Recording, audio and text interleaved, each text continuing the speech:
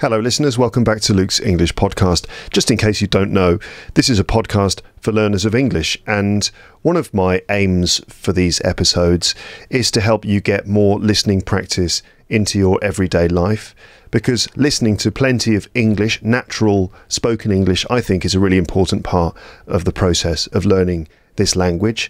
And so I want to help you to listen to more English for longer periods of time on a regular basis, long term. That's the idea.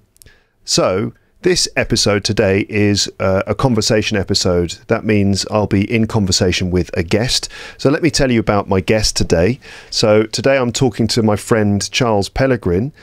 Charles is a journalist, actually. He works for the news station France 24, which is a 24-hour news station. They have news in English, in French, in Spanish and in Arabic.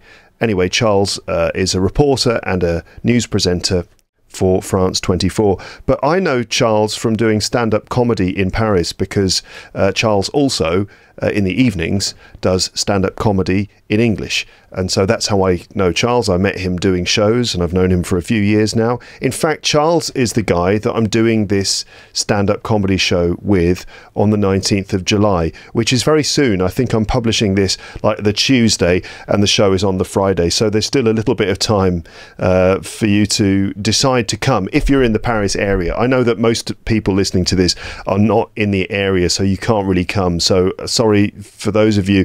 Hopefully on Friday evening, after the comedy, I'll be able to record a podcast in the room. That's the plan.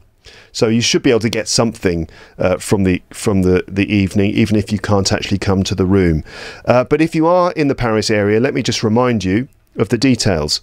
So the show is called Same Difference. Charles Pellegrin, me, Luke Thompson. The date is July the 19th, 2024, 8:30 p.m. The venue is called Au Soleil de la Butte, 32 Rue Muller in the 18th arrondissement of Paris. It's free. It's a free show. And if you want to reserve a seat in the room, then you can do that. Just follow the link that you'll find in the description. And reserving your seat is free as well. Now, we don't actually know how many people are going to come to this. It's possible. Since I've been talking about it on the podcast quite regularly, it's possible, I suppose, that we'll get a completely full room. But you know, I don't really know. As you know, I've got a lot of ninjas who listen to this podcast, and I can't always predict what they'll be doing. They might just decide to hide in the shadows and not actually come to the show. Or maybe we'll get a full room. Now, if you've reserved a seat using the link I mentioned, if you've already reserved your seat but it turns out you can't come to the show, then please cancel your reservation, because there's a chance that the room will be full, and we wouldn't want to hold seats for people who are not coming, right? So if you can't come and you've reserved, please cancel your reservation, again following the link in the description. And maybe I would suggest, maybe if you are coming, try and come a little bit early in order to avoid disappointment, because if the room is completely packed, and I mean, I doubt that we will have no space, but you never know. So in any case, it's better to be safe than sorry. So come early in order to be sure that you'll get a seat. Also, I should let you know that in the same room at 7 p.m, there's an open mic night, an open mic comedy night in English. So you could come for that as well, and then just stay, and you'll be able to see the show at 8:30. And then after that, I'll be doing my podcast recording. At the venue, Au Soleil de la Butte, obviously you can get drinks, but you can get food as well. They sell pizzas and stuff, so you could eat there as well if you want. Okay, so there you go. I thought I'd just remind you of that. 8:30, 19th of July 2024, Au Soleil de la Butte, for the comedy show, and stick around for the podcast recording as well. And of course, there's the open mic night at 7 p.m. Beforehand. Follow the link in the description for the details. Right, so back to Charles Pellegrin, my guest in today's episode. So Charles is an interesting person to talk to for a number of reasons. Let's see. First of all, he's bilingual. He's completely bilingual between French and English, which is always an interesting thing for me. I love to talk to multilingual people to find out basically the nature of their bilingualism, the story of it, how it happened, whether there is a difference for them between, you know, the different languages that they have. We also are going to talk about his work as a journalist, of course.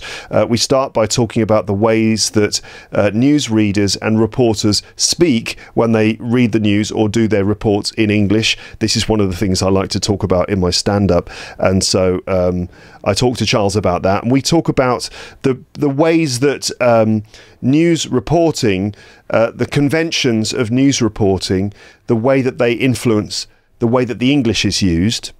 So that's the way that newsreaders and reporters speak. We talk about how Charles got started in journalism, what he did at university and beyond. We talk about how news reports are made, how they're actually done, and the challenges of getting it right and squeezing everything into a certain amount of time, and how you've got to adapt your English for it, and so on.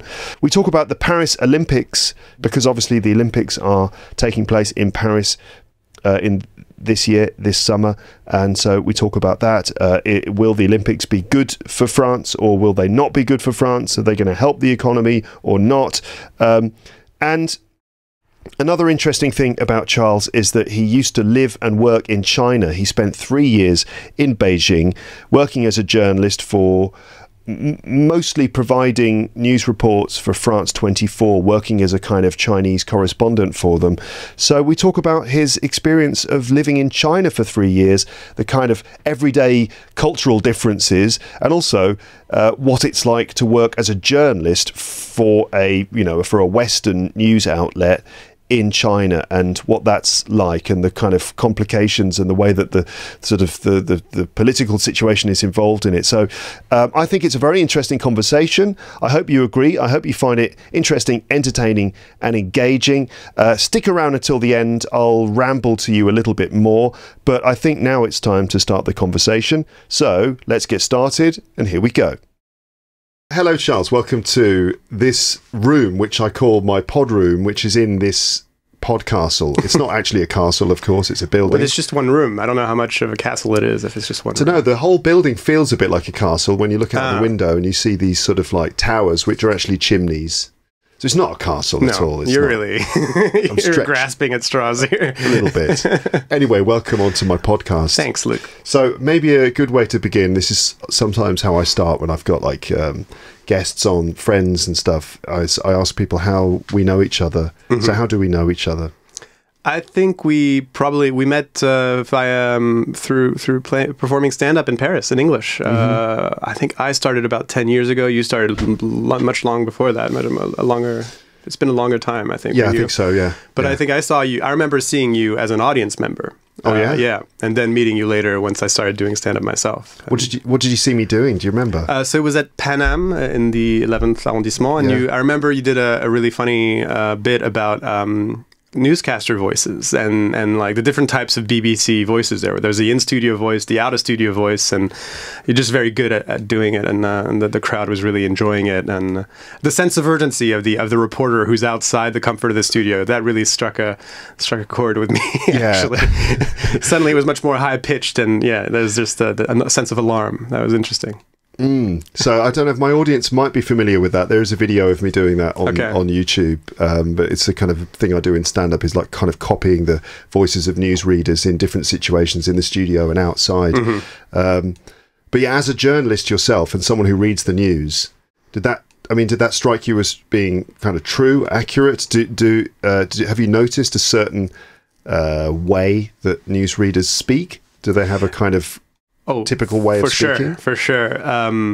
Well, I think that the good part about your bit was that I hadn't thought about it before, and you just sort of unveiled this reality to me, and it really struck a chord, and that's why I was laughing so much. But then, not necessarily about the way we speak, but the different types of speech there are within journalism. But there's definitely in English language journalism and in French language journalism, there's a way of speaking that's almost not natural, but it's I think it's something that we do as a way to be clear and to be intelligible to to people from different backgrounds and with different accents. Yeah.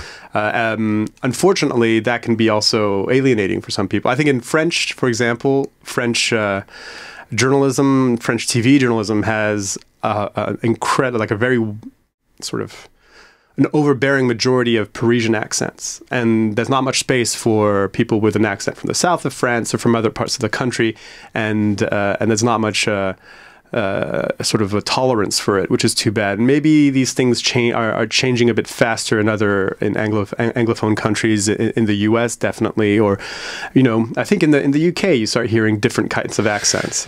Yeah, it's coming in a little bit, but. So reading the news, the main news, sort of like the main news show, the national news at sort of 10 p.m. or 6 p.m., you still don't hear that many regional accents in the news. There's still a kind of standard BBC voice. Although having said that, we did have a Welsh newsreader who had a bit of a Welsh accent. But for the most part, it's still a sort of standard BBC sort of received pronunciation. Right. But little by little, it's, regional accents are coming in. But for less formal shows, like the more informal sort of magazine style programs, like there's a show called The One Show, which are kind of like, a magazine style program, which basically means kind of like more human interest stories, more informal interviews. They sit on sofas, then definitely regional accents are, the most common thing that you get. Like in fact, you have to have a regional accent, it seems. So there's like someone with a Newcastle accent, a Welsh accent, definitely, very much so. So in my bit that you're talking about on stage, where I copy the way that newsreaders speak, I think it's particularly British newsreaders. I say it's the BBC, but it's really anyone with a kind of English accent who does it. Because I was listening to France 24 this morning, and I'm going to have to do an introduction, I think, to this episode to explain, who you are basically, and that you read the news on France 24. So I was watching your show. Is it People and Profit? Is that what it's called? That's the weekly sort of business and economics show we have on France 24 English that I'm currently hosting as a replacement to Kate Moody, who's on maternity leave. Okay. Yeah. So I was listening to that, and there were sort of reports from different reporters. And most of them had American accents, but then whenever there was a British one, it was like totally the British news voice. So I don't know what the story could be. It would be like, I don't know, give me a story idea. I think it was about the sort of the success story of the Swedish video gaming industry. Yes. And that was Cammy Knight, who's British and a very good reporter. Yeah. And she has that sort of perfect BBC intonation and accent, especially. I think more than the accent, it's the intonation of how to put a sentence together and go up and down, and especially at the end of the story, you have to finish like this. Yeah. Yes, specifically English one. I don't mean to kind of make fun of Kate. Is that her name? But like all English newsreaders do it, or reporters do it, and it's kind of like the very specific intonation pattern which you only hear on the news. It's like in no other situation do you hear this. So the story let's say the story is about, if you just give me like a made up story, I don't know, what could it be? A bear mauled, I don't know, the Prime Minister of Canada. Go on. Okay. So political meetings in Canada usually, political meetings in Canada normally take place in a boring office environment, but last week, amid plans for, I don't know, last week amid plans to rejuvenate the political meeting, the world of political meetings, the Prime Minister's meeting took place in a forest. Right. So that kind of and that's where it all went wrong. Yeah, that's more like American, it feels like. Yeah. And that's where it all went wrong. Like the American one sounds like kind of like like a trailer for a movie. Staging a meeting in a forest for a prime minister of any country is a rare occasion. But for the Prime Minister of Canada recently having a meeting in a forest is where it all went wrong. Whereas in England it would be like deciding to conduct a meeting in a forest is where everything went wrong. So I see. very specific, but it's just kind of But I think there's a way of like, as opposed to, you know, in conversation or people talking normally, there's a sense of you tend to finish sentences and then start again. But like especially if you're a package producer and you're putting your voice on an edited bit of video, not if you necessarily, because there's a difference. There's a presenter voice, and then there's the reporter putting a package together out of, you know, footage that he shot on the ground, and where you don't see his face, and that's a whole different exercise, and that's where you don't want to go down until the end of the story. So that's why it's like, you know, that's, I forget what the sentence is in this imagined scenario of the bear mauling the Prime Minister of Canada, and then that's where it all went wrong. Like that's why, and that's where it all went wrong. And then you keep going on sort of a higher pitch until you get to land at the end. Yeah, that final landing is just a signal this is the end of the report. But yeah, I know it's very difficult for reporters because you go out, you shoot the story often with one camera. Is that my phone? You shoot the story often with one camera, and maybe do a couple of interviews or something. You do a piece to camera, but then also you take that footage back to the studio and you quickly edit it because it's got to be on the news by the end of the day. You edit it together, and then you have to do a voiceover. You've got to write your script, and then you've got to put the script to the visuals. And this is all done very quickly. So it's a real challenge to kind of get the information across and try to make it very clear. Try not to get into the world of cliches, and then to also do it within just very tight time limit, and to signal to the audience this is the end of the report. So it creates a kind of interesting, very specific form of English, which includes things like these certain intonation patterns. Also, it has to be presented as being informative, serious, and so this is the sound that happens. This is the result of that situation. Right. Well, what's funny as well is working at France 24, there's so much synergy with the French side of the channel and or the Arabic side of the channel. We have a Spanish sister channel as well, but they work, their offices are in Colombia, so we don't have to deal with them too often. But and sometimes some journalists are multilingual and are able to go from one to the other, and so you'll get some interesting crossovers where some formulations or some ways of writing are accepted in French but not in English, but they'll still make their way in because, you know, that's the way it works at France 24. And so there's some, for example, in French, sometimes what they do is a reporter on the ground face to camera might start by a quote by someone else. Like, let's say you're covering a trial. I think I'm not going to name names. One of the funny ones that happened, there was a trial. I think it was a child molestation or something very serious or like that, and the reporter on the ground started with a quote from the accused, who actually confessed his guilt, or confessed that he'd done it, you know, and he's trying to get better. And it turns to the reporter on the ground, and he just says, "I want to be castrated," said the man on the docket or whatever. And everyone, I was like, no, you can't do that in English. That's just it. Probably weird in French too, honestly. But so yeah, talking about sort of like conventions of reporting in different places, and that maybe in sort of Spanish-speaking places, or at least in Colombia, that's perhaps a bit more conventional to start with a quote. In this case, this was a French reporter. It was a French reporter who switched to English because he speaks English quite well, and did this live for the English channel. But there, yeah, we probably should have checked the script beforehand, you know. But it's interesting that we don't always have time to write scripts. That's a problem. Yeah.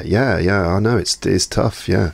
But it's interesting from my point of view as an English teacher to look at how situations create different types of English. You know, different sorts of contexts and different sort of different situations, and also how conventions become important. So, you know, it's conventional in the world of news reporting to do certain things, to start your report in a certain way and to finish it in a certain way, just so that no one's surprised in the wrong way. You don't want to be surprised by something. You want, you know, if you start your report with a quote, if everyone did that, if that was like common, if that was the convention, then that would be normal. But because it's not conventional, you can't really do that. Which is really unfair. Everyone. Which is really unfair because it's, in a way, I mean, we have these conventions, but it's okay to change conventions sometimes. And after a while, conventions become barriers to entry. It becomes who's in the club and who's not in the club. And that's why you'll end up with having a newsroom made of people who are all from the same background or all with the same education. And we probably need to be more conscious about, you know, allowing for more changes or being a bit more lenient or tolerant of different, you know, turns of phrase and when in script writing or in presenting and all that stuff. I think there's a lot being done on that. Obviously, journalism is not as rigid as it used to be. Yeah, yeah. So we already started talking about journalism, starting with the first question, which is how do we know each other? We know each other through stand-up. So both of us do stand-up in the evenings as a sort of side hustle type thing, I suppose. I don't know how much hustle there is, but you know, it's for me, it's a passion almost. It's something that brings me a lot of joy. Yeah, that's why I do it. Yeah, me too. But that's how we know each other. But so there's lots of things that I want to talk to you about. So in your stand-up, so let's start with your background and maybe your English as well, if that's all right with you. In your stand-up, if I can quote you, I'll start with a quote. You say, can I do that? Yeah, go on. Yeah. One of the things you say is that you're French on a technicality. What do you mean by that? The technicality is that both my parents are French, which not a technicality, but it makes sense because I didn't grow up in France. And I only moved to France for the first time to actually live here when I was an adult. I was 21. And so I'm an expat kid, really. My father moved around for work a lot, and so I followed him my whole life. And I was born in London. Oh, really? Yeah. Well, you wouldn't tell by my accent. Apparently, I used to have a very sort of posh, proper British accent as a kid. Really? And I feel like I've missed an opportunity because I feel like I'd get a lot more respect as a journalist if I didn't have this dumb, bro-y American accent. But that's the... But we left Britain quite... quickly. I was 3 or 4 years old, and then we moved around a lot more. Went to Southeast Asia, Singapore, Bangkok, then to South Africa. Lived in Johannesburg. That's where I was in high school. And then I went to Canada for university, for studies. And not in a forest, hopefully. No, I did not. I did not meet any grizzly bears. Although I did have a roommate who was very close, very close. He's a very good friend of mine, and I'm sure he'd appreciate that. Quite hairy, hibernated a lot. Big sort of roaring, booming voice. He was an actor. He was in plays a lot. He's very charismatic, the way bears are. They are, aren't they? Yeah. So I'm just trying to put a positive spin on it. saying quality, qualities of bears: charismatic, charming. Yeah, ferocious, very good at surviving. Can beat most people in a fight. Yeah, I'd say so. Not Leo DiCaprio. We watched The Revenant the other day. That's a tangent, but yeah. No, that's a good reference though. A lot of people will have seen that Leonardo DiCaprio versus the bear in how did Leonardo DiCaprio survive that? I mean, it's very unrealistic. No, I know. Anyway. Yeah. We know that bear was over 25 because then he would have let that bear do whatever that's the joke about DiCaprio, that he. No, I don't know. He doesn't. This is a whole thing on the internet that DiCaprio does not date women over 25. Yeah. Okay. I don't know. You mean if the bear had been less than 25, he would have let the bear do what it wanted to him? Exactly. But he was desperate to run away from that bear because it was too old. Yes, exactly. So, all right. Are you technically British? Or technically. So, you're basically, the story is your parents are both French, but you moved around a lot. You were born in the UK. Do you have a British passport? So, at the time, my parents, inquired about, whether I could get one, etc. And I could, but the thinking was just like, well, we're all part of the European Union, so what's the point? And now it's too late if I wanted to. Would you want one now, though? I mean, I like to keep my options open. I like the UK. I like going there for a visit, and that there, as an English-speaking reporter, maybe I'd have professional opportunities there, but it would be more complicated for me to move there now without the appropriate, passport. Okay, but then your accent then. Explain your accent. So I think, as I said, apparently I started off, this is what my parents tell me, I started off with a British accent because I grew up in the UK. But then living in Southeast Asia, I was sort of an expat-y international environments, or or there was Singlish, but I mean, I can do a bad Singlish accent. And Singaporean English. Singaporean English. It's almost like a Creole, like because there's a lot of local languages, like whether Mandarin or Hokkien or some other Chinese languages, and it's a bit of a melting pot, Singapore, for that. So Singlish, it really puts all that together in a sort of local patois. And I actually I could do a decent Singlish accent because I was watching all Singaporean TV and all that, but I was in a French school, but where people learned English earlier than they do at French school in France. And quickly I had sort of that internationally accent that's tinged with a lot of American, just because of cultural imperialism, basically. or soft power is probably a nicer word for it. So I think I'm the result of this sort of American hegemony in a way. And then apparently, I had a more discernibly international accent before I moved to Canada. And in Canada, I was really in a sort of immersed in North American culture. And my accent, I think, cemented into what it is currently. Okay, so this is Canadian accent, is it? Well, I'd say generic North American, because I was surrounded by Americans who happened to be at the school that I was at, as well as Canadians, and Canadians from different provinces as well, where there are different accents within Canada. So I think it's honestly, my accent is more the reflection of these conversations, but also TV and movies, and just recreating that on a daily basis, and trying to stick to that. Generic North American is how I think it makes most sense. And I think when I meet Americans or Canadians, they tend to think that I'm from North America, not necessarily where they're from, but that general area. Yeah, so kind of a standard American accent.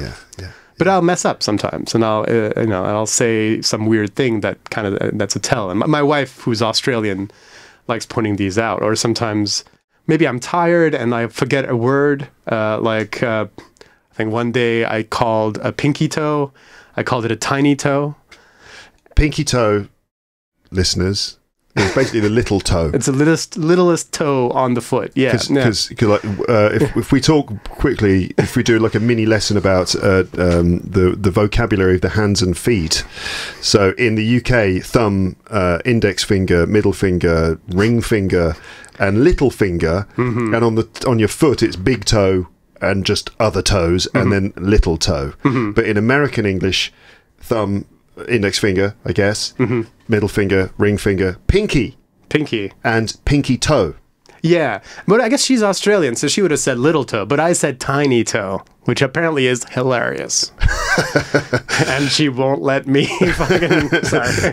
Can I swear on this podcast? Yeah, you can swear, it's fine. Well, she won't fucking let me go about it. Yeah, she always brings it up and has a good laugh about it. Okay, but that's like a little indication that... a tell. That you've got a slightly more complex journey in terms of your English, and there might be other diverse influences in there. Yeah. Another one is, and this makes no sense, and I know what it is, but sometimes I'm tired and I say it as like, I put my pants in the pantry. And then it's like, what? Wait a minute. When you say you put your pants in the pantry, what do you mean by the pantry? I'm thinking the wardrobe. The wardrobe, right. Or the closet. Yeah, you open the drawer, put the pants in, or open the cupboard or wardrobe and put the pants on the shelf. Not a cupboard. Not a cupboard. Well, because that's where you put cups. Cupboards, yes. This sort of thing is a cupboard, but a wardrobe, yes, it's much larger, yeah. Cupboard, wardrobe. Yeah, I'm just imagining a situation where you might have a cupboard with clothes in it. But anyway, generally speaking, yes, cupboards in the kitchen where you put your cutlery and your crockery, and then wardrobe is the large one where you put coats and shirts and things, and there might be shelves for jeans, trousers, socks, and pants. Interesting, you're using the word pants. When you say pants, this is the American, this is American pants. Yes. Meaning trousers. Yes. Because when you say pants, I'm thinking underpants. It's so complicated, isn't it? But anyway, so when you say, as you do, I suppose, in a couple. I'm putting my pants in the wardrobe. Okay, darling. But you end up saying, I'm putting my pants in the pantry. Which makes complete and total sense if you think about it. Pantry. I mean, really, the pantry should be where you put pants. No, but it's not, apparently. What is a pantry? It's where you put your stocks of food, for the things that can sort of survive, have a long shelf life, right? Yeah. Yeah, it's sort of like, it's your stock room. Yeah, it's a tiny little stock room. It's a sort of, little built-in room. It's about... It can be about the size of this room, but if you've got a big house, but otherwise it would be about a quarter of the size of this. It's like you've got a door. It's like a built-in cupboard type room with shelves inside it, and then you've got all your kind of canned foods and bottles of water and things like that. Yeah, the pantry. Don't put pants in a pantry. I wonder what the etymology of pantry is, though. If it's not pants. We'll look it up. We could check. Listeners, that's something for you to do for homework there. Just check out the etymology of the word pantry and see I did Latin in high school, so I'm big into etymology. Yeah. Okay. What about your French then? So, because you live in France now, how long have you actually been back here in France in France? So I moved to France to live here for the first time end of 2009. And I've been here...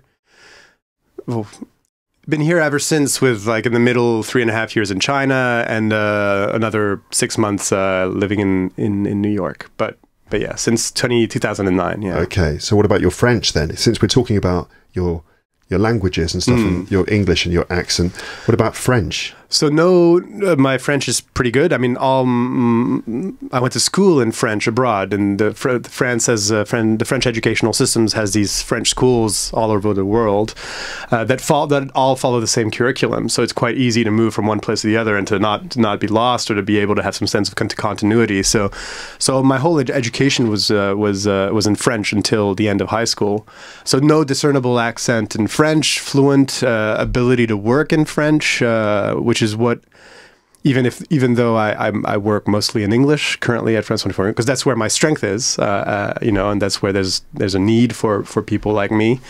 But in China, I always did my reports in two languages, in French and in English, always back to back, live or any reports that I would send packages. So yeah, in French, no discernible accent, but again, like I feel like maybe this is me. This is something that I think about myself, but it isn't necessarily true. But I feel like I'm more comfortable in English in a way, because I work every day in English.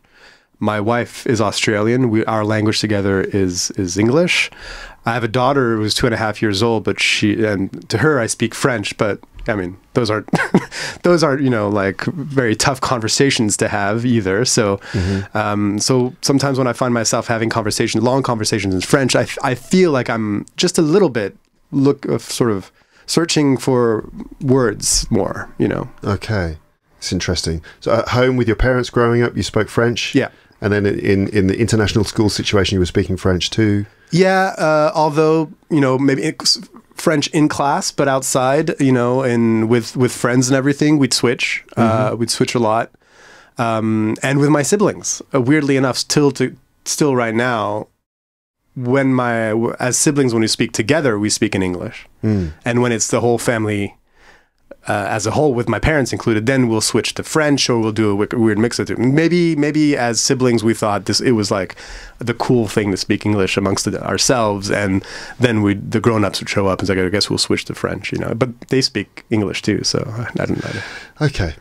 Very interesting. But when you speak to French people, you mentioned the fact that your English maybe feels like your first language, I guess, but you're bilingual. But English is probably your first language, is that right? Well, that's the one I struggle with, because I was listening to your conversation with Barbara Serra, the Italian journalist, and she brought up the concept of the dominant language, which I think is probably more useful to me, because I don't remember learning English, but clearly French is my native tongue.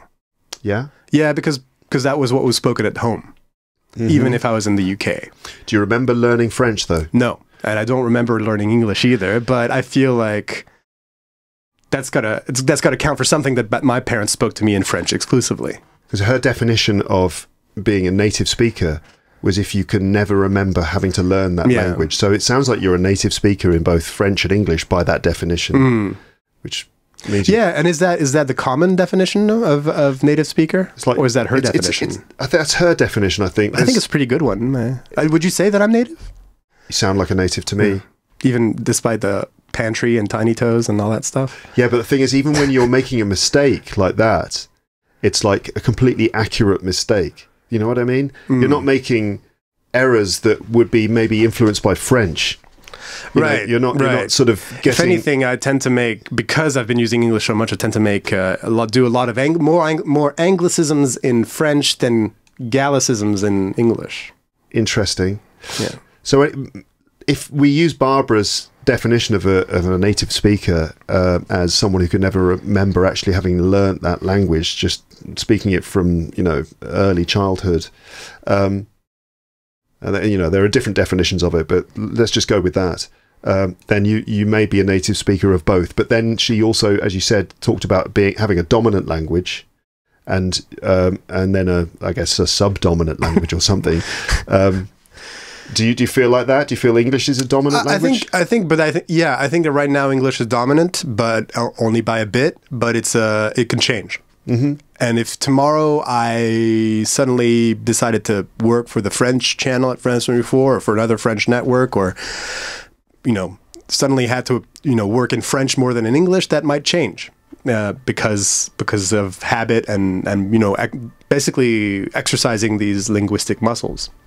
It's lucky. You're lucky, aren't you, to have the two?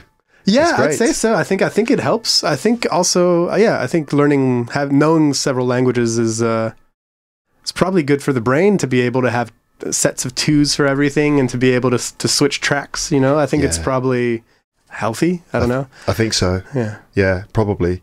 We'd have to look at science to see, what happens to people's brains who are bilingual, and whether things like Alzheimer's don't happen. That'd be an interesting guest for this podcast if you found a researcher on that topic. I'm sure it's around. It's a great idea. I should do that. I should be more like a professional journalist. I've taken over as producer of Luke's English language podcast. I welcome these collaborations.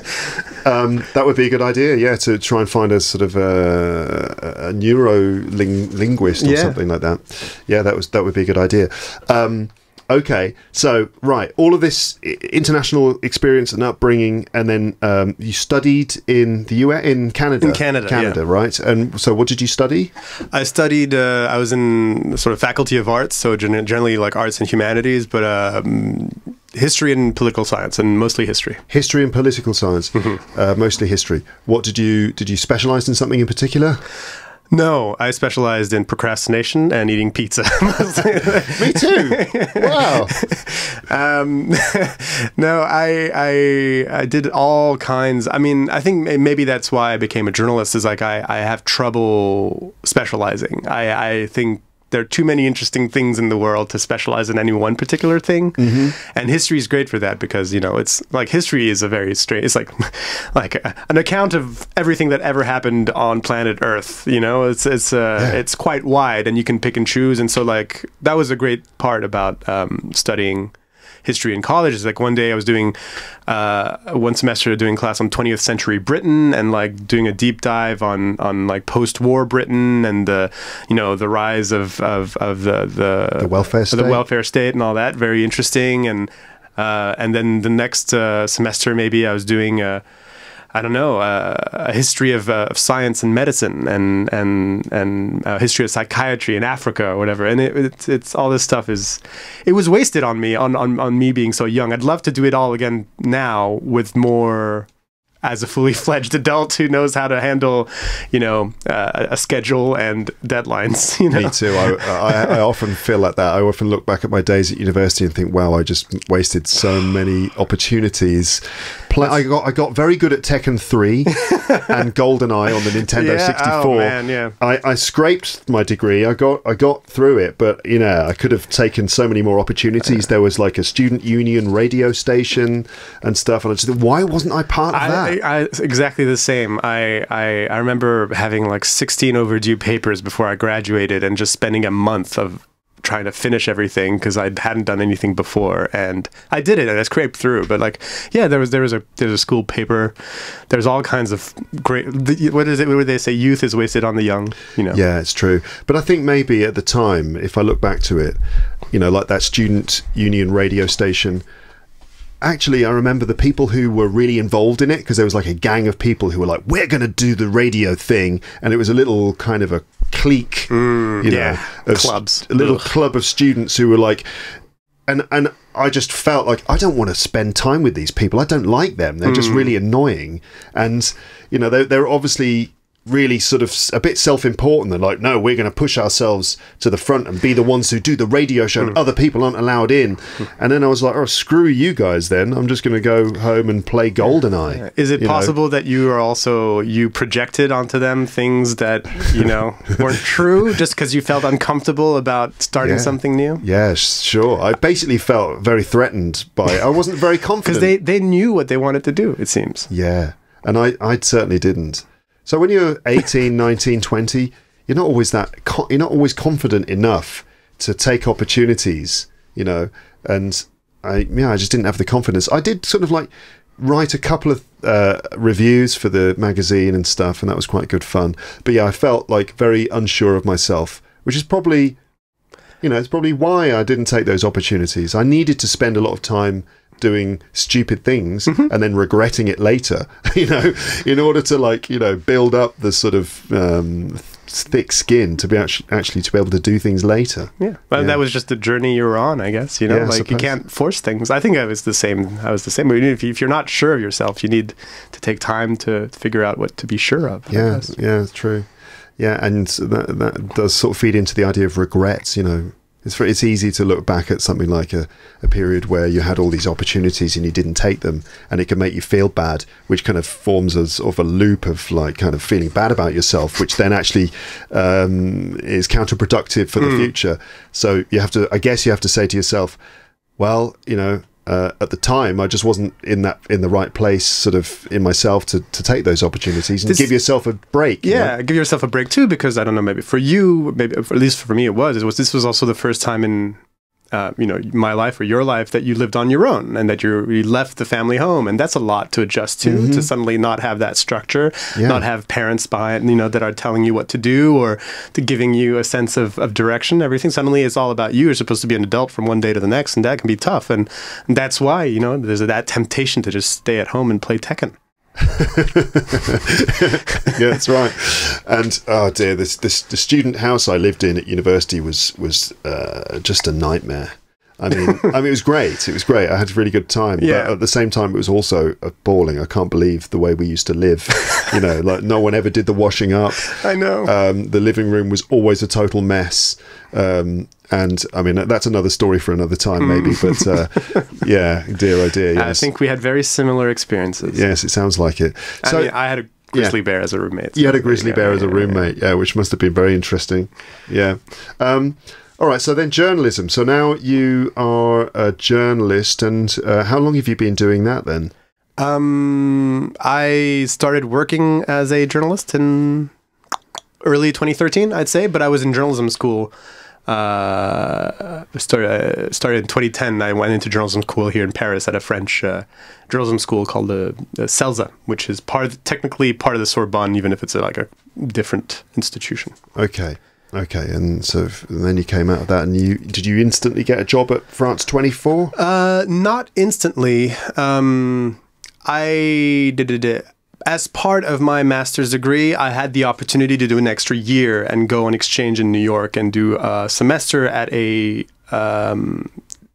journalism school there called the City University of New York School of Journalism, CUNY. And I went there, I did that, I managed to get into that program. And while I was there, I met a teacher who put me in touch with the correspondent for CNN in Paris. And basically I started, that was my first job, was being an intern as a producer assistant producer, whatever person just the person that helps. Yeah. It's at the lowest rung of the ladder, helping the CNN correspondent with his reports in Paris, and that was my first job. And then after the internship was done, I continued working for them as a freelancer, and then quite quickly I started working as a freelancer at France 24 as well. Yeah, and then at some point they said, "Hey, do you want to actually present?"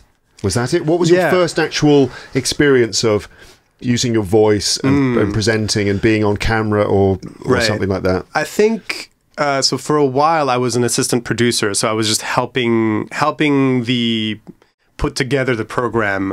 So like finding footage, organizing everything. What we call a rundown in journalism is sort of the order of all the stories that you're gonna go through in a bulletin. So I was working sort of behind the scenes for a while, and then the first step was becoming a desk producer.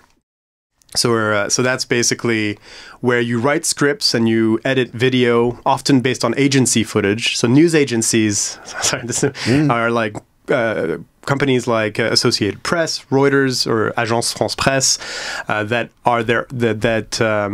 their job is basically to do the news gathering and then to send sort of the raw information, raw footage to other news organizations, who will repackage it and put it to air for the consumers to enjoy or to take in. And as a desk producer, you sort of take this information sent by the news agencies and this footage, you edit it together, you write a script, and you voice that script on generally for 1:30, 2 minutes. And so you never appear, your face doesn't appear on air, but your voice does appear. So I worked on my voice before I worked on appearing on air as a presenter. So you were the guy going, conducting a meeting in a forest is a rare event in politics, especially right. And what was, so there you were putting it all together and then voicing it, as you say, which is where you sit in front of a microphone and record the voiceover. Yeah. What was that like? That's a really interesting sort of exercise as a journalist, especially because France 24 is a 24-hour news channel, so you're on pretty tight deadlines, and generally the expectation is between the time the editor comes to you and says, "I'd like you to do a story about, I don't know, this terrorist attack in Somalia. We've got some footages. We got some footage. We've got some sound bites of eyewitnesses. We've got a sound bite of the police chief explaining the situation. 1:30, go." And you're supposed to sort of do that within 2 hours. Between the moment of being told to do it and the moment to air is 2 hours. And so it's a very quick of like having a look at. This is a very technical. There's a lot of lingo. Anytime these news agencies send this footage of, let's say, a terrorist attack in Somalia, there will be an associated, what we call a dope sheet. And the dope sheet is a piece of paper or a document that has a list of all the shots that are in the footage and describing what's in the shots and who's in the shot and who's speaking, and a transcript of the sound bites. And what we call sound bites is when people say something to camera. And so you kind of go through these dope sheets, you organize your thoughts, you write a script, generally all within an hour. You get the script sort of what we in France at France 24, the parlance is to say validated by the editor-in-chief, and then you get to editing, and then the editor checks your video edit, sees everything's okay, both from a technical standpoint and editorial questions. Sometimes it might be, it's like, okay, this shot is a bit too graphic, or you need to blur this or that, and then it goes to air. And that's you have to do this several times a day as part of a shift. You might do 2 or 3 a day, or often sometimes more, and it's a pretty high intensity job. So at the beginning, were you able to do that to deadline? Sometimes you miss a deadline, and what you learn is that you have to communicate effectively about missing the deadline. You have to go and see your editor. I'm sorry, this is a more complicated story than I initially thought, or I'm not getting the footage that we need, so can you give me more time? And you actually find out quite quickly that it's better to communicate and ask for an extension than to not say anything and just see that the team on air is counting on your package when, 2 minutes from air and when it's not going to be ready. Yeah. So that's also a big part of the challenge of working in a 24-hour news channel is you can't do anything if you don't communicate effectively between all the people on the team. Yeah, so don't just sort of sit on your own kind of panicking silently. No, there's no point. No, this is not school. You're not going to get like docked marks for being late. The point is for everything to run smoothly. So if you take an extra hour, that's too bad. You'll get better as you do it, and you'll get faster. Yeah, teamwork. You have to tell everyone, and then they'll be able to like change things to allow for the fact that your report won't be ready or something like that. And exactly. Gradually, every day, you get better and better at it. And what you learn too is that everyone knows how to adapt. Everyone was working in this very high stress, fast-paced environment, and everyone knows how to adapt to unforeseen sort of circumstances and changes. That's not what we deal with. It's breaking news. This happens every day almost. So people are very good at adapting and being flexible generally. If they're not, that can happen too, and it's unpleasant. Because then you're working with a difficult person. Yeah. But also, like it's a balance. You need to strike a balance between, because sometimes if someone's difficult, it's because they have high standards, and you don't want to give up on the standards either. So like, it's complicated. Yeah, interesting. But yeah, teamwork. Yes, absolutely. So what about then the first time you were on camera? Oh boy. I think my first time on camera was presenting a sports bulletin. So that's, you'll have the main anchor who's presenting the main news, and the show starts with him saying the headlines, and then generally you'll have other segments within the bulletin. Maybe you'll have the sports guy, maybe you have the business guy. I'm the business guy. And my first time on air was as a replacement sports presenter. And I have never watched it back because no matter, I think Barbara Sarah mentioned it, like anytime someone's on TV for the first time, they all have that same deer in the headlights look. And suddenly it's like, because also suddenly you have to wear a suit, you have to wear a tie, you're all made up, and you got like hair gel and like all that stuff, and you're in this very strange environment because you're in a studio with these hot lights and these massive cameras. Some of the cameras are moving. The big thing that always surprises people is the prompter, because so at France 24, presenters write their own scripts, which is not necessarily always the case. Sometimes presenters reword scripts written by producers so that they can focus more on interview prep, other things. And it's not to say that they're not writers, is that there's a different allocation of resources. France 24 is a bit of a smaller budget operation, so you write your own scripts and you have a prompter so you can read the script you wrote for yourself. That's where it's like a screen which projects the script. Exactly. So that it's kind of like projected onto glass, and the camera is behind the glass, so you can look at the camera but read your script at the same time. Exactly. Yeah. And at France, in other organizations, someone sort of moves that prompter for you. At France 24, you have a pedal that you press on. Oh, really? To make that sort of prompter roll down so that you can keep reading, basically. The text rolls down depending on how you push the pedal. And so if you push too hard, it goes too fast, and if you don't push hard enough, it doesn't move. And so you got to handle all of that in addition to being on TV for the first time. Yeah. There's all this technical side. Also, obviously, you do a couple of, sort of rehearsals or dry runs, but there's nothing like the real thing. So then you just start doing it, and you get better, and you start slowly being more comfortable, losing that deer in the headlights look. And deer in the headlights. Yeah. That's just an expression, listeners. I don't know if everyone's familiar with it, but a deer in the headlights, also a rabbit in the headlights. It's just like, if a car is driving along the road and an animal is in the road at night, and the animal just kind of has that look on its face, where it's just frozen like that. So it's the deer in the headlights. It could be very awkward for people watching. Actually, my wife, who was looking at me that night, she was very happy for me to get this opportunity and everything. But I think at one point, again with the prompter, the pedal wasn't working or something. I lost the prompter, and then I had to. So that's why you also print out papers with your notes. But like then that transition from prompter not working down to the notes, and then maybe you're not at the right spot in your notes, and then, there's panic setting in. And I think she I remember her telling me that she just took the remote and shut it and then threw the remote in the air. I was like, I don't want to watch this, it's too awkward.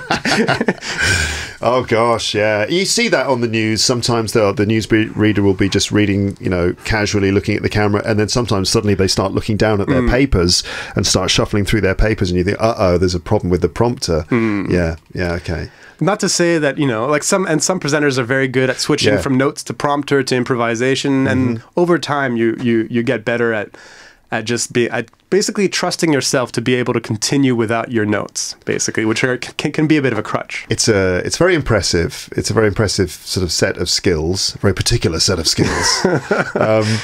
It is very impressive being able to do that, and especially those moments where presenters have to speak spontaneously.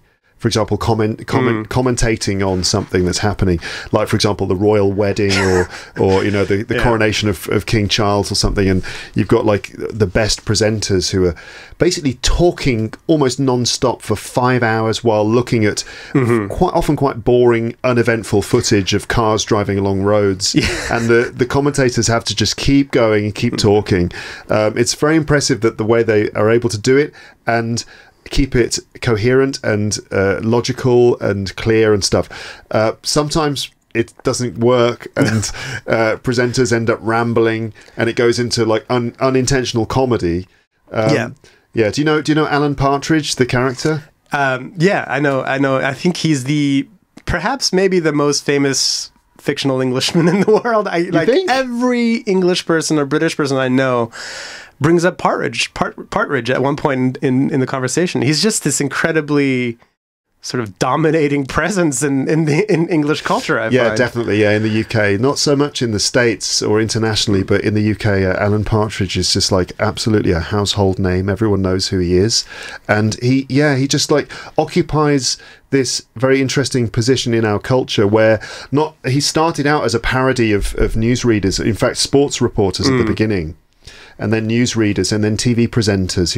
He presented a sort of a parody chat show, and then we got a kind of a sort of documentary kind of thing following him in his life, and so we got to get an image. We got an insight into his daily life and stuff.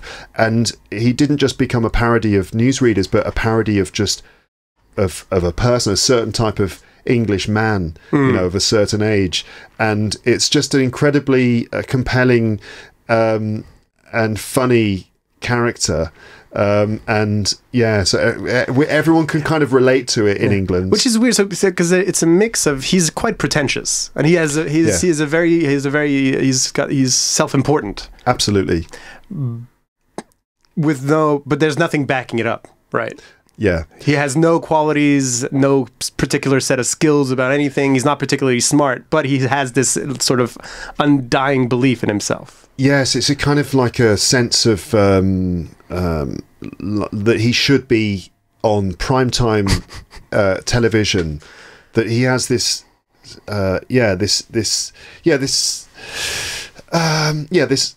what's the word I'm looking for?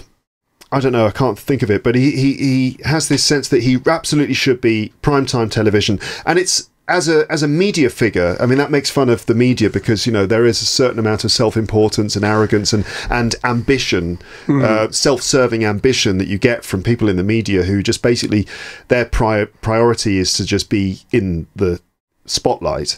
But also, there's a deeper sort of psychological aspect to it as well, which is kind of like he's a sort of a toxic male in a way that he just wants everything. He just wants everything to be about him, and so it's the guy who plays him, Steve Coogan, the actor, and the guys who write for him. Steve Coogan writes and acts as Partridge, but he's got a couple of other people writing for him. They use him as a vehicle to kind of make fun of certain kinds of like right wing. Bigoted males that voted for Brexit or something like that. But it's even it's even broader than that somehow, because Partridge occupies this interesting space where he is political, but he's sort of not political as well, because his politics is often defined by his attempt to stay relevant in the public eye. Like he's essentially a small-minded Daily Mail reading conservative, but he knows that in order to be acceptable in the media, he has to have a certain sense of sort of wokeness about him. He's basically Piers Morgan. Yeah. He is absolutely like Piers Morgan. So Piers Morgan is definitely a target for Coogan, and he's definitely making fun of Piers Morgan and a few other people. Like Richard Madeley is a TV presenter that you might not know outside the UK. He's probably not famous, but Richard Madeley it's unbelievable how similar to Partridge he is. But other people too, like Jeremy Clarkson from Top Gear and all the other Top Gear guys. And anyway, I just mentioned Alan Partridge because, you know, Partridge is an example of a sort of very mediocre broadcaster who thinks he deserves to be the best. He's like a D-grade broadcaster stuck inside the body of an A-grade broadcaster, right? So he's sort of like, or something like that, right? He's got the belief, the belief that he believes he's an A-class broadcaster, but he's a D-class broadcaster. His natural home is a sort of cable TV news channel or a local radio station or something like that. That's his natural habitat. But that's the thing. There are some fantastic local radio station anchors who know what they're doing, because that's, you know, I'd say local radio is the best. Like, I mean, that's you know. Yeah. I don't mean to criticize local radio or something, but. Anyway, so I just said that because Partridge is an example of what happens when a broadcaster doesn't have those amazing skills and ends up kind of rambling into sort of nonsensical madness, you know, and it's often very, very funny. I think that's kind of how Partridge started, which was like it was a parody of a certain type of thing that we'd all seen on TV, which is a reporter talking, and you realise they've got 3 minutes. The producer is telling them, you've got 3 more minutes, you've got to keep talking, and they end up talking about something. They reveal something about their personal life, and it just gives you a little glimpse into a ridiculous life that this person has. Those moments are so tricky. The little bits of sort of time allotted for, you know, banter or chit chat at the end of a news hour or something like that. Like and those can be really tricky because you don't know what might come out, and sometimes you're too comfortable. And look,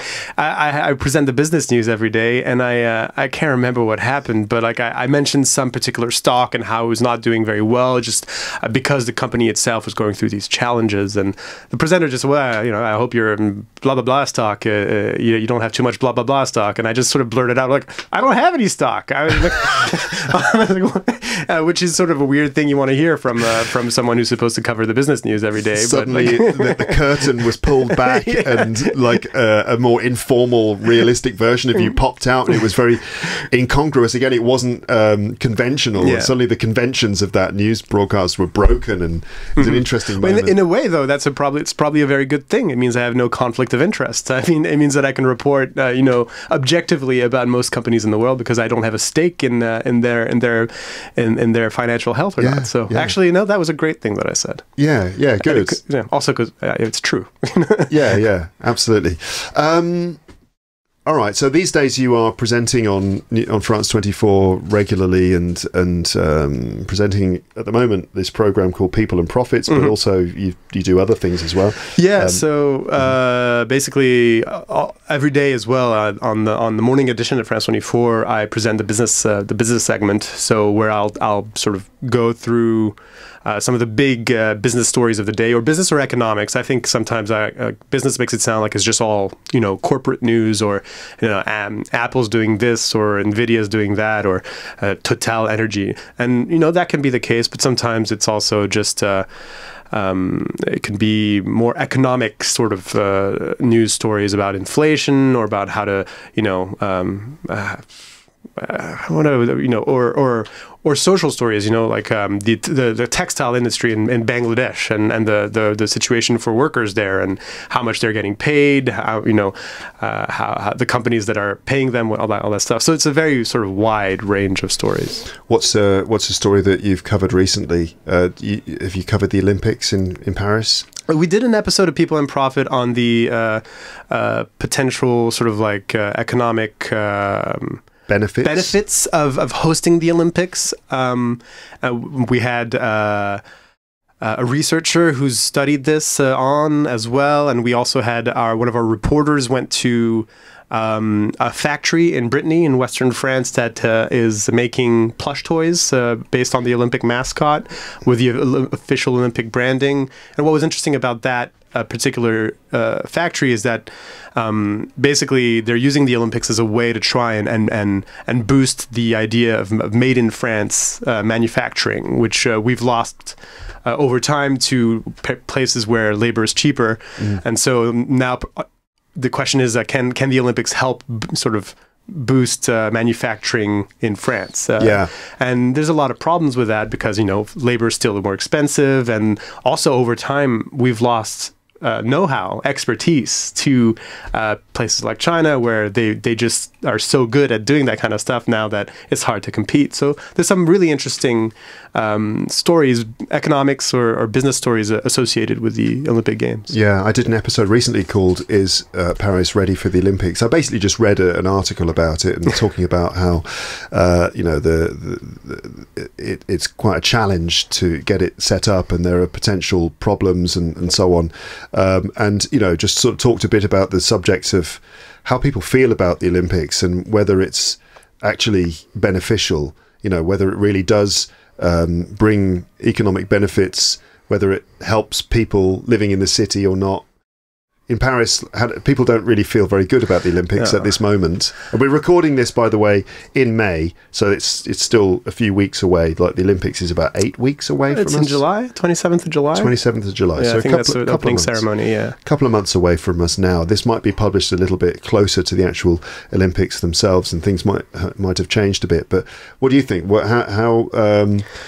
I feel like those who benefit the most from the economic aspect of the Olympics are the large corporations that sponsor the Olympics and that get the rights to sell drinks and beverages at designated Olympic sites. And maybe perhaps it's a good thing. Like, the interesting thing about the Paris Olympics is they made their whole pitch is like, we've seen the Olympics in Rio, we've seen the Olympics in Sochi, and we've seen how much money is spent on what they call white elephant projects. So large infrastructure projects, stadiums, things like that don't actually don't make sense from an economic point of view, where they'll be great for the 2 months of the competition, but then they won't have any use, and they'll be a money pit basically.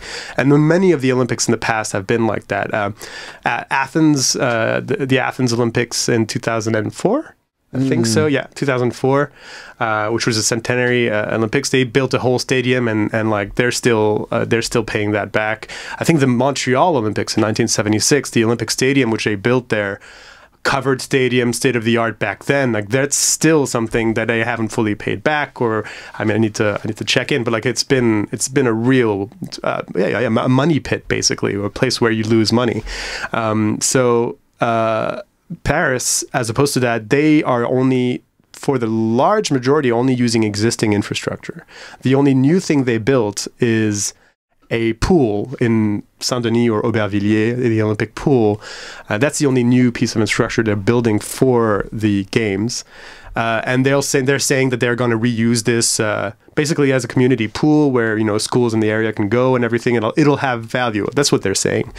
And the other thing is that the Olympic Village that they're building, like those where the athletes are going to stay and all of that will be repurposed as housing afterwards, which is important in Paris. There's a bit of a housing shortage, especially affordable housing shortage. So one of the reasons the city would want the Olympics, despite the way that they must know that a lot of Parisians are not very happy about the idea of all the disruptions and stuff, but one of the reasons that Paris would go for it is because it gives them a way to invest in the city, in various ways. Yeah, and it's a good impetus to, to build new metro lines, to beef up the, and like that's the whole challenge right now. We're seeing a lot of construction around Paris because they're trying to get everything ready for the Olympics, and hopefully they will. But that can be a good thing. That can be a good thing. Like there are real problems in Paris in terms of having access to the city center from the suburbs. That basically people rely on these 4 or 5 suburban train lines that are often overpacked, that are often falling. There's often have technical problems. So they're extending some metro lines. They're building new metro lines. It's all part of this. This is a plan that existed beforehand, but I think the Olympics helped sort of like put new momentum in all this. Kind of drives the changes and gives a specific deadline, which allows everyone to say, right, we've got to get this done before this certain date. And for example, I think the city has said there can be no scaffolding in the city during the Olympics. So all the big building work and cleaning works that are being done on major buildings all have to be done by this certain date. And the Olympics can be used as a sort of a way to really focus people and make people get things done on time, because things drag on, don't they, often. But yeah, at the same time, the Olympics is controversial because, of course, there's a lot of investment that goes essentially into the hands of those large corporations. It doesn't always trickle down into the local communities in every time. Yeah. All right. So this might be the last thing we talk about, because we could go on and on for ages. But you mentioned that you lived in China for 3 years. Yeah, just over 3 years. Yeah. Just over 3 years. Can you tell us a little bit about what that was like? Where did you live? I lived in Beijing. Okay. Moved there in 2018. I moved there to work as a journalist. And I was the correspondent for France 24 there in French and in English. But I also worked for other outlets on different projects. So I was my own boss. I was independent there. So I moved there in 2018, and I came back at the end of 2021. After COVID. So yeah, I was there. I was there during COVID, yeah. and once COVID happened, I basically couldn't leave. It's not that I couldn't leave; it's just that I couldn't go back in. Yeah. If you'd left China, you wouldn't have been able to come back. Foreigners would not, for a really long time. Foreigners, unless with very specific sort of derogations or a very like a high level authorization, you couldn't to go back in, basically. Okay. And so I was the question was how was it, or what was it like? What was it like living in China? Big, lots of people. That's it's really hard to answer that question because it's such a massive place with so much history, with so many different parts, so many different people, and I loved my experience there. That doesn't mean it was always a good experience or an easy experience, but I really feel like I have a better understanding of the world because China has such a huge place in that world as this world's second biggest economy, and as a sort of a country that's offering or presenting a different model than the one that we've been accustomed to growing up in Western developed countries, the American model. And now you go there, and it's quite confronting if you've been brought up with a certain set of values to see a country like China that's developed, and in a way, that it's everything, like there's nuance to everything, and it's quite complicated, but in a way is a success story. And still basically being an authoritarian regime. Dictatorship's not... it's really, like, this is where we get into complicated... Do you have to watch your words because you work for France 24? I mean... I think I've been... These are things that I've shared, and like, I'm no longer the Beijing correspondent, and I guess I don't know. I think it's all right. Yeah, really? Okay. I think it's all right. All right. No, I think I'm watching my words because I want to be truthful and I want to be fair. Yeah. And I think it's fair to say that it's an authoritarian regime that controls China. That there's no individual rights don't exist to the extent that they exist here in Europe or in the United States or in the UK. And that doesn't mean that people aren't satisfied.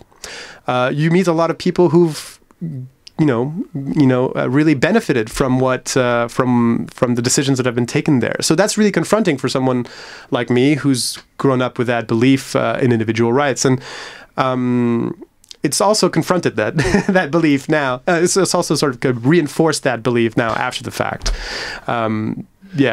I see. It's reinforced the belief in individual rights after the fact, even though you have a nuanced view of it, which acknowledges that some people are perfectly happy with it, but obviously some people certainly aren't. It depends who you are and what you do. And the same way, like a lot of people are unhappy and dissatisfied with where democracy has gone today. Like there's a lot of issues there. Yeah, I think it's important to acknowledge the nuance in any of these situations and to avoid these sort of broad strokes or large sweeping statements about this kind of thing. And it's also important to be able to have a conversation in which you acknowledge the nuances and stuff. That we're getting sort of political now, which is obviously going to happen because we're talking about it's hard to talk about China without being political.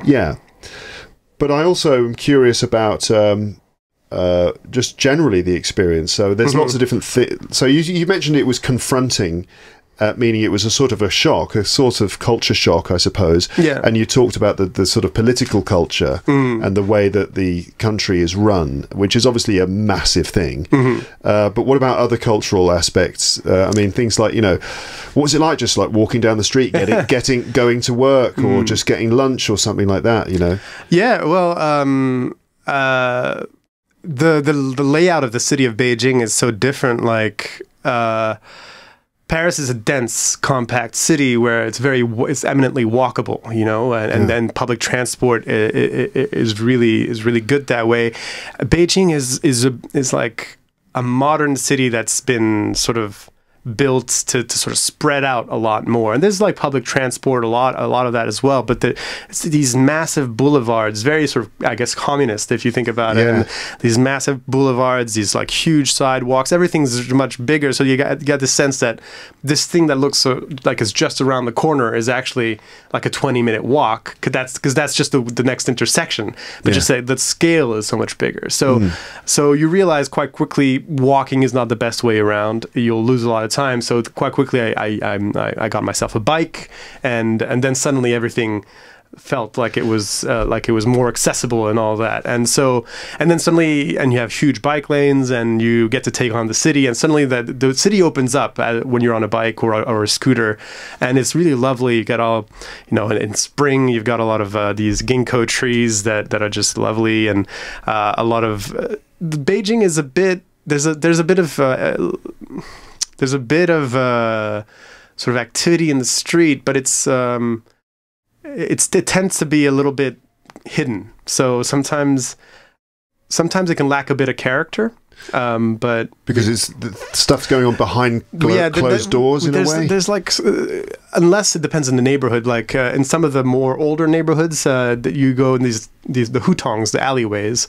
It's all this sort of network of smaller little passages and pedestrian streets where there's lots of little restaurants and shops and all that, and that's quite teeming with activity and all that, and that's quite nice, and there's lots of great food and all that. But then other neighborhoods are more modern, and then you'll see that things are in malls more often, and that's a bit too bad. And I think there's a sense that maybe the idea of development is malls, or the idea of a modern city is to have malls, and also a collateral benefit to all that is it's much easier to monitor a mall from a security standpoint than it is to have street-facing shops everywhere and to have more chaos that way. So that's sort of like one of the downsides of how it's happened. But no, I mean it's a fantastic thing. You really feel like when you go to China for the first time, you feel like you had a blind spot your whole life.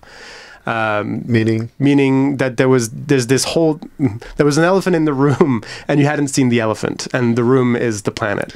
And the elephant in the room, listeners, just in case you weren't aware, and I wonder if people who are still listening I wonder if like anyone who's still listening doesn't know the phrase "elephant in the room." Anyway, but the elephant in the room is you're having a conversation and.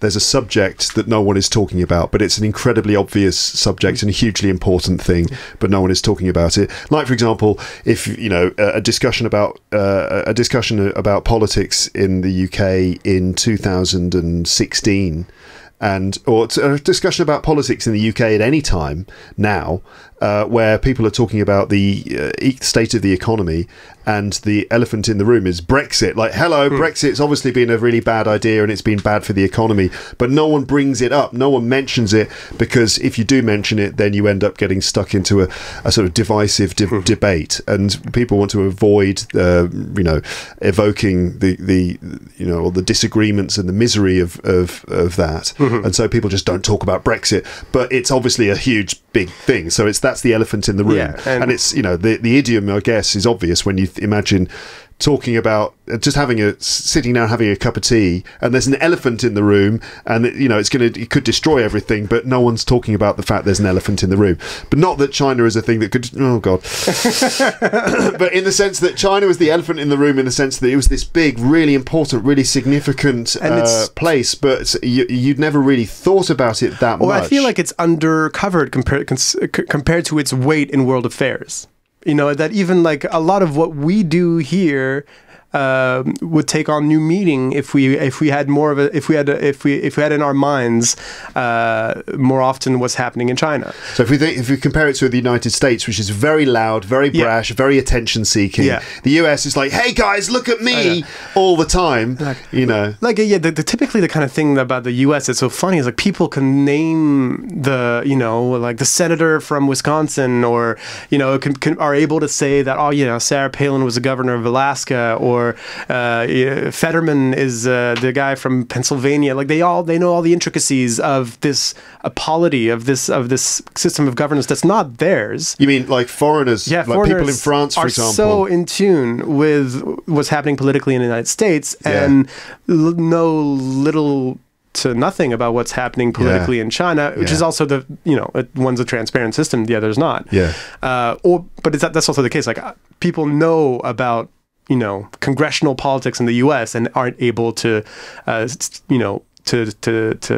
say whether Germany is a federal state or not, or know nothing about German politics, even though technically we're closer to Germany. Anyway, I'm a bit of a tangent. But the point is that compared to China, like compared to America, which is very sort of visible and present in our lives to a large extent, certainly in this part of the world, China, on the other hand, is hugely significant, hugely influential. And, for example, all you need to do is look around and go, oh, these microphones made in China, the cable made in China, all this stuff, our phones are all made in China. Made in China is written on almost, on so many things that we have in this room or in anywhere, but it's like a little bit more low key. Some of the examples here with regards to the environment, we're working really hard here to reduce our carbon footprint. As like, oh, should we take the train or a plane? Well, we definitely should take a train. Maybe we'll just won't go to Bali anymore or something like that. But meanwhile, you got over 1 billion people in China who have a much bigger impact, and their network, their electric network, is still still dependent on coal. And so you got to keep these things in mind. And so now China's doing a lot to try and curb that, but like that's something very important to keep in mind. Less political, but when I traveled to China for the first time, so this was before I moved there, you go to Beijing and you realize suddenly that as a Western tourist in a far-flung place like China, generally you go somewhere like Southeast Asia or I don't know, and you are used to being catered to. Meaning? As a tourist, being that your needs as a tourist is what people want to meet, are what people want to meet, because you're the source of money and you're the person who will be able to, give people a livelihood by spending money locally. So there's an industry of tourism. Like, I mean, France is a great example where you can come and there's like actually a whole system, a whole structure, and a whole industry built around helping the tourists come in, providing accommodation, providing food, providing attractions and things to do. And it's like kind of like Disneyland or something. Exactly. but China's not like that. Well, if you go there as a British person or as a French person, you realize quite quickly that most of the tourism industry is geared towards local tourists. So it's Chinese people visiting Beijing, visiting the capital, right? And all the tours, all the signage is in Chinese because that's the bigger part of the tourism market. Of course. Yeah. And so there's not as much of an incentive for people to learn English or for signs to be in English, because you're not that important in the grand scheme of things. That's that was a blind spot. That's a revelation. That's that's being put down a peg, which is always good. Yeah, that was a good. You see it as like just on an individual personal basis. You're not making some big criticism about China here, just to be clear. You're actually just describing the experience of going there and feeling completely out of your depth, or feeling kind of a bit lost, like a fish out of water, because you realize that the whole system it doesn't really, you don't matter, you're not that important really in the scheme of things, which is always true, but it is in fact. But I know exactly how you feel, because I mean I lived in Japan, but Japan is obviously completely different to China, but I got a taste of it because when I was there wasn't a lot of English in signage, and I would often feel quite lost and out of my depth, and sort of feel like, oh my god, and also felt like I stuck out like a sore thumb, meaning I just looked very different to everyone else. What about people? How did people treat you? Just kind of like people in your everyday life. Did they treat you as a special person, as a foreigner, or were you not? Because like to compare it to Japan, often when you come as an English person, you'll be treated really well a lot of the time. I mean, not always, depends, but a lot of the time people are very sort of happy to meet you, and they're very sort of people are very interested in you and stuff like that. I would even sometimes have people stop me in the street and say, oh, where are you from? And they're like, because they'd been to Australia for 2 weeks and 10 years ago, so they're like, oh, and they have to tell you that, oh, I went to Australia. Like, are you Australian? No, I'm from England. Oh, wow. But is it similar in China? Yeah, I think that especially, like, it really depends. Like, I mean, generally quite nice. Everyone very friendly to foreigners interested in talking to you, finding out more about you. A lot of people wanting to practice their English, especially in big cities like Beijing. Sometimes just curiosity of seeing, like sometimes in Beijing, especially as you have many visitors from other parts of China where there might not see as many visitors, people ask for your picture just because you're a white person. Or I remember biking in the south, I think I did a biking trip in Yunnan in the south, in a province in the south of China, and going through some smaller towns or even villages, and like having kids just like point at me and like point at my beard, because like beards aren't necessarily a lot of men don't necessarily have beards there, and I'm like, wow, this is I got a special kind of white guy here. I got like collecting Pikachu like Pokemon cards or something. I got this one. This is a pretty valuable one right there. So in that sense, like really friendly and wanting to make you feel welcome, and an intense pride of where they're from as well, I'd say. But then there's the other aspect of it is as a journalist. Then suddenly, if the whole thing is completely sort of what's the word I'm looking for? The tables are turned, or skewed once you say you're a journalist, basically, because then there's fear. Then there's, oh, this is going to be trouble for me. No matter how political the story is. Well, on an individual, so what, you're going in to report on some local business, and you say, what's it like with how's the weather been affecting you?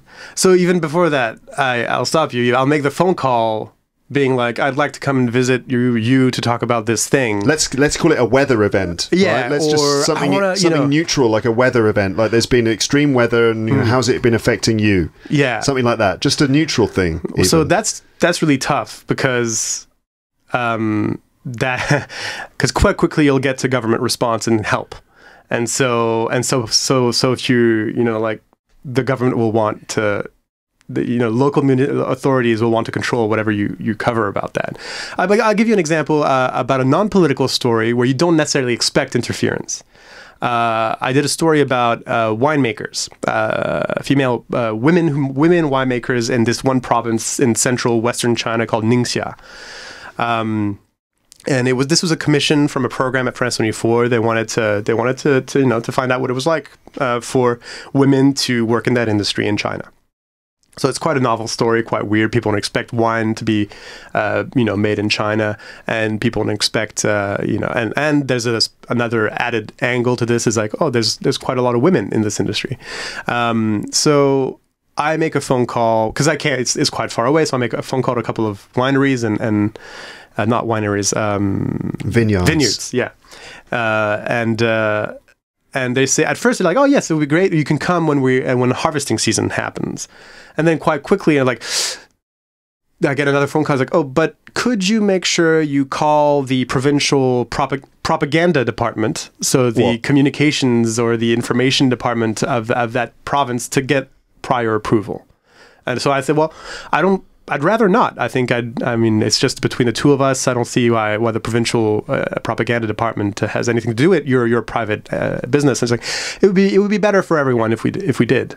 Because they're worried about how it might impact them. So that's exactly right. Because the government is so present in everyone's lives that if you're seen to be speaking to a foreign reporter, then people are going to ask questions. So they just want to be on the safe side with the government to make sure that no red lines are crossed in terms of and the issue here is that in that particular region, there is a sizable Muslim minority in Ningxia province. It's not far from Xinjiang, where there's the Uyghur population, which has been extensively covered with the sort of re-education campaign taking place there, and the UN saying over a million people have been going through these re-education camps. And camps. Some people going as far as using the word genocide or cultural genocide to describe what's been happening to that population. So that's sort of the background. So foreign journalists going to this other province where there is a Muslim minority, even not to work on that particular story, suddenly there's like this pressure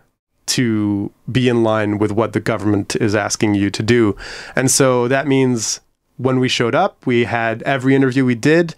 There was like these 3 or 4 random guys that were around, just keeping a track on things, keeping an eye on things. That means that we were told to go and stay at one particular hotel, not another hotel, because that's potentially the one where they can keep an eye on you. That also means that the night at the hotel, when we were about to go to bed, we had local police come by, ask us to come down to answer more questions about what our itinerary would be and where we would be and what we would be doing. A lot of this is just intimidation. A lot of this is just telling you that they're looking, they're watching, and that you better not cross any red lines. And that's what it's like working and it can get so much worse as a journalist, as a foreign journalist working in China, in terms of this sort of intimidation and in terms of these attacks on media freedoms, basically. The reality, though, is you're in a country where media freedom doesn't exist at least not the way that we see it here. Very interesting. What do you think when people say that essentially it's the same in like France or America? I say that's bullshit. I'm saying like you can really say what you want with, I'm not going to say no consequence, but there's a framework here for you to say what you want to say and to defend yourself in court. Right. Yeah. That does not exist in China. And I think there's a lot of false equivalencies made about, in this whole conversation over, the excesses of woke culture, all that. It's like, no, I mean, this is what a free society looks like. It's a society that argues and fights all the time. But that's the point. That's how you know you're in a free. You have free speech is when people vehemently argue at each other about different stories. Yeah. When everyone appears to be saying the same thing and singing from the same hymn sheet, that's probably the sign that there is, the problems with free speech. Okay. I got a bit serious there. We got serious. We got serious there. No, But that gets me a bit angry. That actually. No, I see. Because you've got actual experience of being there and seeing it and so on and yeah, I know. I understand. And that doesn't mean the French government doesn't try and interfere, but it's much harder for them to, because we have safeguards, we have checks and balances, we have recourses to defend our rights, which are inscribed in the Constitution. There's a system in place. These are all very important things, and things that should be protected as well. Of course, there's things we have to remember that we have. Anyway, but just Chinese. I've got Chinese listeners. I've got plenty of Chinese listeners. Well, I'm very let me know what you hear back. Yes, it'll be interesting to get responses from them. I wonder how some people will respond. But again, I really loved it.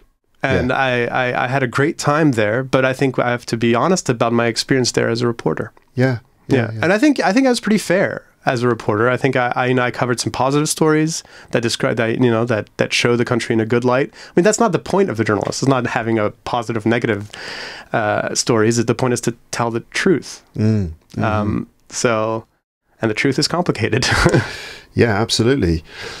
Okay, right. I don't quite know where to go from here. We got to this serious point, but that's all right. That's fine. Thanks a lot for coming on the show. Thank you Charles. for having me. And we're gonna continue the conversation, but we're gonna stop the recording now. But we're gonna now talk about this is gonna be off the record, but we're going to discuss doing some comedy together. We're considering doing a sort of 30-minute show. A sort of two-man show, but not on the stage at the same time. So I'll do, one of us will do 30 minutes, the other one will do 30 minutes. I'm wondering as well if I can also maybe turn this into some sort of live podcasting opportunity. If we're going to get a venue together to do some comedy, that I could maybe also use that chance to, after the comedy, do a podcast recording of some kind. I think that'd be great. Because, I like to do that sometimes, do live podcasting. It can be really good fun. It's just a question of finding the right place and time. But anyway, listeners, you can listen out for announcements about that. If and when we organise it. Maybe when this is published, we've already set it up and stuff. We just need to find a venue, and then we need to get an audience of people together. But that could be fun. Yeah. All right. Well, anyway, Charles, thanks a lot for coming. It's been great to have you here. Well, thank you so much for having me on. And can I, if people want to follow what I do? Yeah, of course. Yeah, please. You can follow me on Twitter, on X now, unfortunately. You can look up Charles Pellegrin, but my handle is CH, as in the CH from Charles Pilgrim, as in a pilgrim that goes to different places. And that's also my handle on Instagram. That's for my sort of stand-up and personal account. And then I also have a professional journalistic account. That's Charles Pellegrin F24 on Instagram. Okay. I will put links in the description, folks, so you can check out Charles's stuff, his serious journalistic stuff, the more personal stand-up comedy stuff. And Charles does lots of stories and things, funny things about having kids, and very funny stories. So you should check that out. That would be good. All right. Nice one, Charles. Cheers. Thanks, Luke.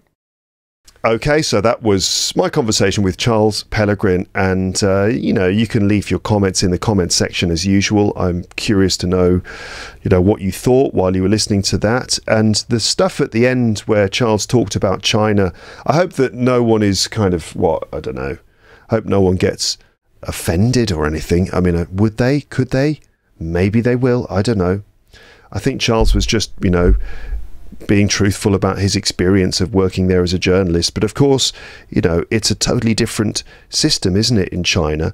A different ideological system. And, so there are definite differences there. Anyway, you can leave your comments in the comments section, can't you? And just give your thoughts if you want to. I hope at least you found it interesting to get those insights of what it's like to work in China from a different perspective. All right. Don't forget the comedy show. How could you forget, considering I've been talking about it so often on this podcast? But Friday is the date of the show, and then I won't be mentioning it anymore because it'll be in the past. You know how time works, right? I wouldn't be promoting something that happened in the past. Unless you had a time machine, you wouldn't be able to attend, obviously. Oh, dear. But so, yes, 8:30. Au soleil de la butte, which is a phrase that I can't pronounce very well, but it doesn't matter, does it? Can you? I don't know. Maybe you can if you're French. Anyway, Au Soleil de la Butte, 32 Rue Muller in the 18th arrondissement of Paris at 8:30. Charles and I will be doing our show. Charles is doing 30 minutes of stand-up. I'll be doing 30 minutes of stand-up. And if you come down, you can, enjoy the show. And Charles has got some very funny stories about being a dad and about all sorts of things that have happened to him in his life, about his identity and stuff, so you can enjoy that. And I'll be doing 30 minutes of my stuff. I'll be talking about all sorts of different things. So come along and you can actually see me doing stand-up. You can actually see me standing up for a change, because if you ever watch the video versions of these episodes, you just see me sitting down. Standing up is a fairly rare occurrence, isn't it? Happens every now and then. So if you want to come and see my legs in operation, then come along and see me doing stand-up comedy, and hopefully have a bit of a laugh, as well as just enjoying my knees doing their job. All right. And yeah, as I said before, I'll be doing a podcast recording in the room afterwards. I've been saying hopefully, and I might be doing, I've been saying things like that, but I think it's definitely going to happen. So the plan will be, actually the program is 7 p.m. There's the open mic night, which means that some people will be coming and doing stand-up in English. And it's an open mic night, so these are people who are kind of fairly new to stand-up, or people who are trying out new material. I might do a set at the open mic night. We'll see. And then after that, at 8:30, Charles and I will begin our show. We'll probably have someone doing 5 minutes at the beginning just to kind of say hello and set up the show, and then either I'll go first or Charles will go first, and then and then the other one will come after. Okay, and then there'll be a little interval to give you a chance to get a drink and stuff, and then I'll do my podcast recording in the room. And I won't mind if you have a pizza or something while I'm doing that. I won't mind. And I actually don't know what I'm going to do in the podcast recording. I might just do a ramble, or I might prepare some stuff. We will see. We'll see what happens. I'll play it by ear, but it'll be good. So come on down if you can. If you can't come, then you'll be able to enjoy the podcast recording. I won't be publishing the 30 minutes of stand-up because, as I've said before, for stand-up comedy, I like to try and keep the material unpublished so that I can use it at shows, because once something has been published online, it's kind of up there, and then you have to let it go, sort of. All right, so cool, there you go. Yes.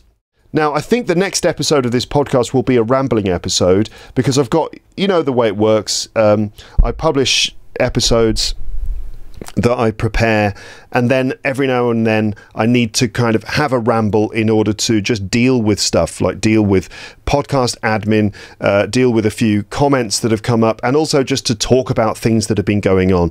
For example, I haven't been doing episodes about the Euros, Euro 2024, although by the time you listen to this, the Euros will be finished. I'm recording this on Wednesday the 10th of July. Yesterday, France got knocked out of the Euros in the semi-finals. They were beaten by Spain. So Spain will be in the final, and that's going to be on Sunday. And England are playing the Netherlands this evening at 9 p.m. Central European time. So I'm looking forward to that. England played against... who did we play against? Switzerland at the weekend. And... well, we won. We won on penalties. I have to say the penalties were great. We scored all our penalties, and which is a refreshing change, because normally England don't do very well in penalty shootouts, and so many times in the past we've been knocked out of international competitions on penalties. But we were really cool with the penalties, and every penalty taker took a great penalty. Very, very confident, very cool, very calm, and very effective. So some great penalties, and our goalkeeper Jordan Pickford saved one of the Swiss penalties, so we won and went through. I mean, the performance was a little bit better than England played a bit better than they have done in this tournament so far, which is quite promising. Let's see if we can keep that moving and put on a good performance against the Netherlands. I hope for England to be in the final, of course. That would be nice. But, I mean, you know, we've been quite lucky, I think, this tournament with the draw, meaning the teams that we've played against as we've gone through. We've been fairly lucky in that regard. The Netherlands are a solid team, of course, so it's going to be a tough game. And if we make it through to the final, we'll have a big challenge to beat Spain, because Spain are very impressive this year. Just very dynamic, very fast, and dangerous as well. So anyway, I'll probably do a rambling episode for the next one if I get the chance, if I have time, because I've got stuff I need to just deal with, just things I want to talk about, like maybe the Euros and other things, the comments and stuff that people have sent in that I feel like I need to respond to. The Rick Thompson report, for example, I don't think we're going to have another one. The election result, the elections happened last week, and the result was exactly as my dad predicted, meaning that the Labour Party won by a landslide. And so basically, I spoke to my dad this weekend. He said, I don't think we need to do another Rick Thompson report. And I didn't press him, you know, I didn't kind of try to persuade him to do it, because, you know, he does those podcast episodes as a favour, really. And he's basically retired these days. So I don't want to, you know, put too much pressure on him or try and persuade him to do something like that, which is essentially asking him to work for free, isn't it? So normally I'm fairly sort of what's the word for it? I'm fairly relaxed about it, and I'll mention it. I'll say, do you fancy doing a Rick Thompson report? And if he's up for it, we'll do it. But this time he said, I don't think we need to. So I got the impression he probably would rather not, because he's retired, and plus he's still, even though he's retired, he's busy. He does other things. He's writing his third book and stuff like that. But basically, he was right, and the result was as we expected. So we've got a Labour government now, and Keir Starmer is now the Prime Minister, and so the Labour government will have a huge challenge ahead of them to try to, you know, basically fix a lot of problems in the country. Anyway, hopefully there'll be a rambling episode coming next, in which I'll be able to talk about a lot of these things and other stuff. Okay, I think I should probably stop talking now, because it feels like the end of the episode. In fact, it is the end of the episode, isn't it? It is. Okay. Speak to you next time then. All right, everyone? Good. Hopefully I'll see some of you at the show on Friday. You can come and say hello and, you know, take a selfie with me if you want to, because people do that, you know, when I know it's weird, I'm like a little bit famous. When people meet me, they say, I listen to your podcast, can I take a selfie with you? And I'm like, yeah, okay. I feel like a famous person for a moment. So anyway, that sort of thing might happen on Friday, so I might see you there, in which case I will see you there. But for everyone else, just, you know, have a great weekend, and I'll speak to you next time on the podcast, okay? So, for now, I will just say goodbye. Bye. Bye. Bye. Bye. Bye.